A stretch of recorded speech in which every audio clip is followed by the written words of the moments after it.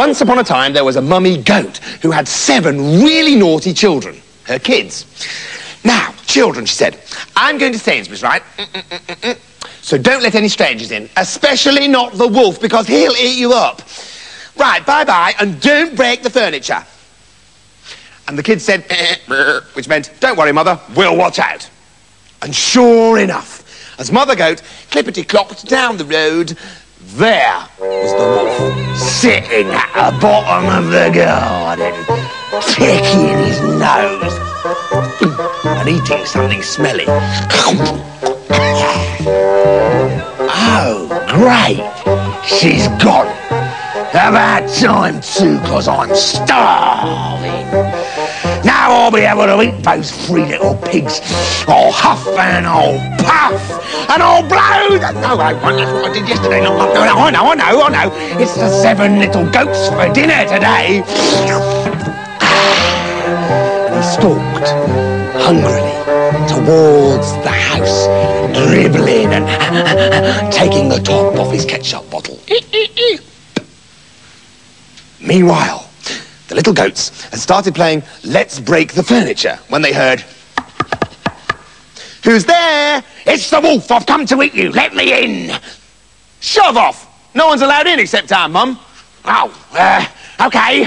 Hang on. Who's there? It's your mum. You don't sound like our mum. Yeah, well, I've not been well. Go on, let me in. No, you've got a rough, scratchy voice. You're the wolf. Get lost. Oh, bums to it, said the wolf. And he went away and practiced speaking with a nice voice. Hello, children. Hello, children. No. Hello, children. No, hello, that's it. Hello, children. Hello, children. Great. Yum. And don't forget the mustard. And he ran back to the goat house door. The kids were playing a lovely game of spreading mud from the flower pots on the clean carpet when they heard, who's there? Hello, children. It's your nice mother here. Open the door and lie on a plate. All the little goats rushed to open the door, but the youngest kid, Billy the kid, stopped them. Hold on, be careful. Look at the window. Because the wolf was leaning on the windowsill, and the little goat saw his hairy brown feet and yelled out, oh, look, hairy brown feet. You're not our mum. Her feet are lovely and white. You're the horrible, stinky wolf. Get out of here. Oh, big bums to it, said the wolf, and ran down the road to the baker's shop and said, give me some white flour, quick. Get in the queue first, said the baker. Get stuffed, said the wolf. Pop. Ooh, what a rude young man, said a granny. Bosh, said the wolf. Don't you bosh my wife, said a grandad. Well, bish, bash, bosh, said the wolf, and threw the grandad into a strawberry gatto. And he was such a wolf, he head-butted all the grannies in the shop and ran off with a big bag of flour.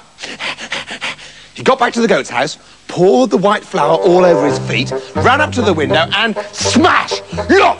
White feet, lovely voice, everything. Please let me in! Well, our mother doesn't usually smash in the windows. That seems a bit wolfy to me. What? Oh, blimey, who'd be a wolf? I hope none of my mates are watching this. They'll think I've turned vegetarian. Look, you little... let me in, children, because I've got some nice presents for you. Fantastic, said the kids. Prezzies, and threw open the door. Here's Wolfie! Oh, no, what a mistake, screamed the little goats, and they all ran round and round the house looking for somewhere to hide. Oh. They were all so frightened, most of them couldn't think properly and hid in idiotic places. One lay on the floor and pretended to be a mat.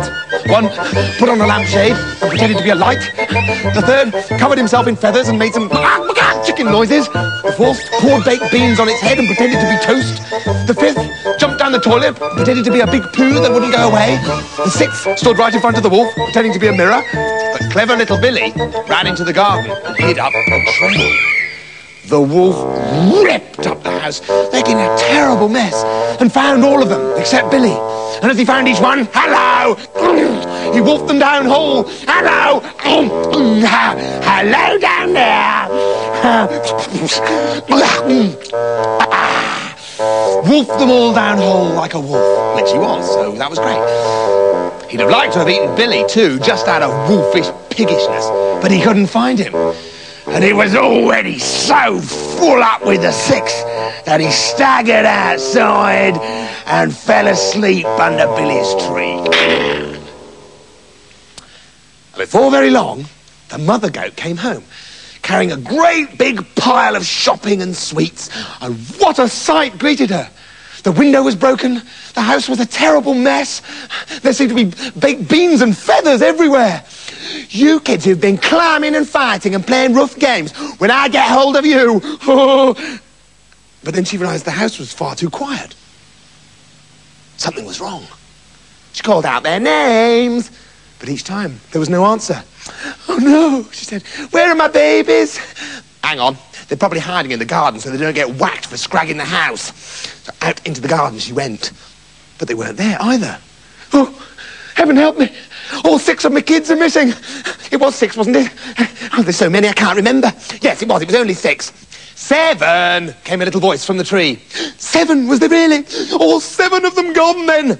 No, Mother, I'm up here in the tree. Oh, you get down from there at once, she said, and climbed on a rock and helped Billy down. Naughty. Well, she thought it was a rock. It happened to be snoring.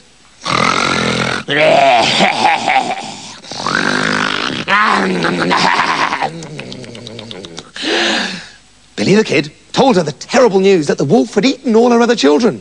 And you can imagine how she wept when she heard... Well, maybe you can't. Well, it was a bit like this.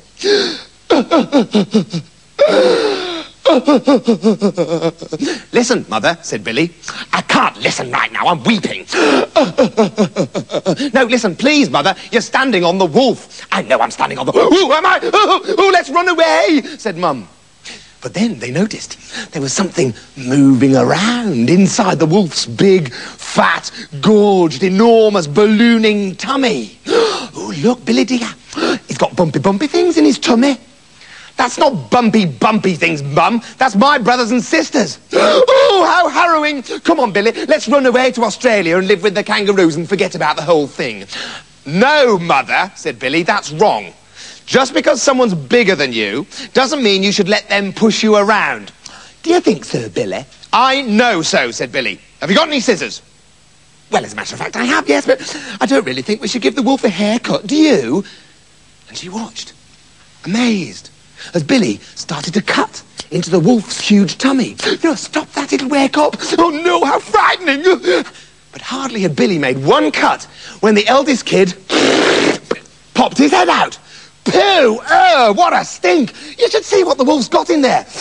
I mean, I thought goats ate anything, but pooh, eh? And Billy snipped a bit more, and all 6 kids sprang out.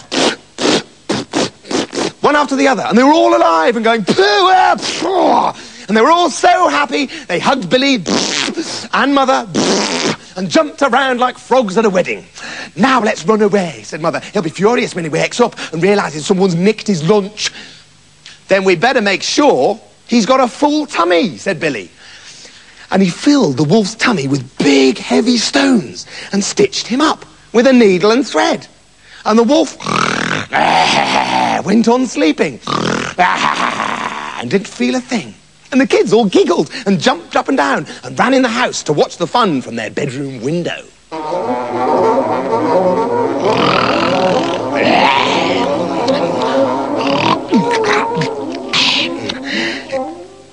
In a couple of hours, the wolf woke up and felt very thirsty. He tried to walk to the river to get a drink, but as he started to walk, the stones in his belly knocked against each other and rattled and made him stagger from side to side. So he tried leaning to the left and nearly fell over. He tried leaning to the right and nearly fell over. But all the same, bit by bit, waddle by waddle, with great difficulty, he made his way to the river. Made it. And he stooped over to drink and... Oh, no! straight to the bottom, 20 foot under. And I'm afraid he had to drown miserably. Mind you, whoever drowned happily. But anyway, it served him right for being a horrid, granny head-butting, greedy wolf.